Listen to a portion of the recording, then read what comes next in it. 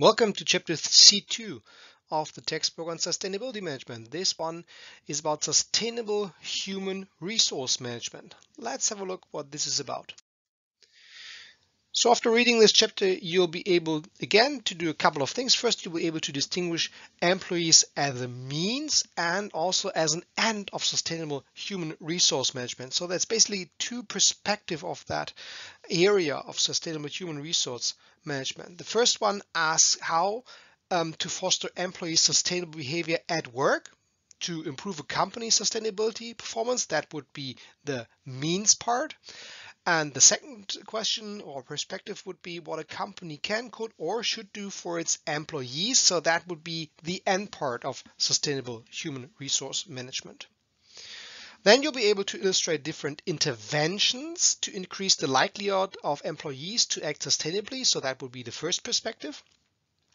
And you'll learn that companies can either recruit sustainability conscious employees in the first place. They can also improve the attention of the existing employees towards sustainability. They can reduce barriers for sustainable behavior at work, providing certain measures. They can improve employees' knowledge and the skills to perform sustainable behavior. They can use feedbacks or rewards or recognition to develop a company culture that is more catering towards sustainability. And they can also encourage employees' self-commitment and social support. And we'll discuss certain measures, how they can do that, and the other interventions throughout the chapter. Then you'll be able to explain how structural measures can be used to implement sustainability throughout a company, and you'll learn that such structural measures, for example, encompass having a chief sustainability officer or a sustainability management team, maybe even having a board member responsible for sustainability, and that anchoring sustainability as a topic in organizations, in their routines and processes, can be strengthened by having such structural measures. And finally, you'll be able to illustrate what companies can do for their employees through sustainable human resource management. That is the second perspective that we discussed in the beginning.